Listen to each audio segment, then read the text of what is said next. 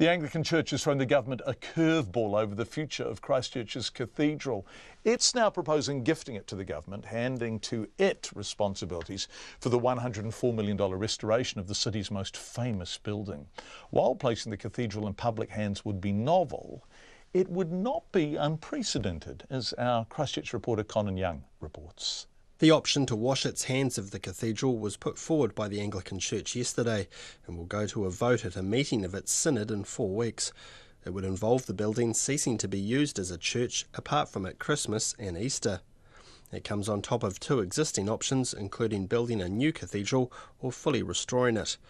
The Christ Church Rebuild Minister, Nikki Wagner, says she's open to discussing the Church's latest offer, but wants to do this before the Synod votes on the matter in September so that members can make an informed decision. Look, I'm pleased that the Bishop and the Church Property Trust see the importance of making a decision at the Synod and the fact that they're being creative about what the options are. While she's keeping an open mind, the Minister says shifting ownership to the government would result in the cathedral losing its symbolism. Well, I certainly think it would lose some of its symbolic centre of our city. Our city was built on an Anglican settlement, and the church and the cathedral are inextricably linked. One of those wanting to restore the building, Philip Burden, says many Anglicans, including himself, would be sad to see the church cut its ties with the building. It is probably the most significant Anglican building in the country. It represents the aspirations and or the more idealistic expectations of the founders of the Canterbury settlement. So how much of a financial burden would the cathedral represent for the government if it was gifted it by the church?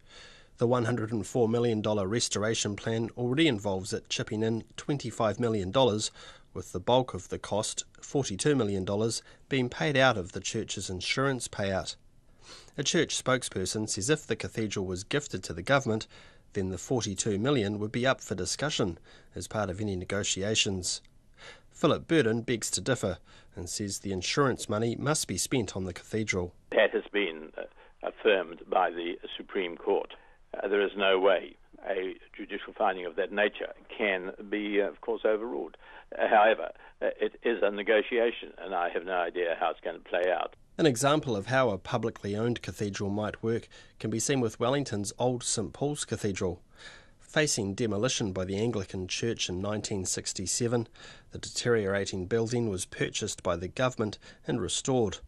An historian with a close connection to the church, Elizabeth Cox, says it's continued to play an important part in the life of the city ever since and hosts everything from weddings and funerals to concerts. Tens of thousands of people, or 100,000 people visit it as tourists every year, which is amazing. And then, as I say, all these other events, it's become an active part of the community and a part of the spiritual part of the city, even though it doesn't have a parish anymore. The Anglican Bishop for Christ Church, Victoria Matthews, declined to be interviewed ahead of meetings she has this week with church members about next month's vote. In Ōtautahi for Checkpoint, ko Conan Young tēnei. And obviously we will keep an eye on developments there.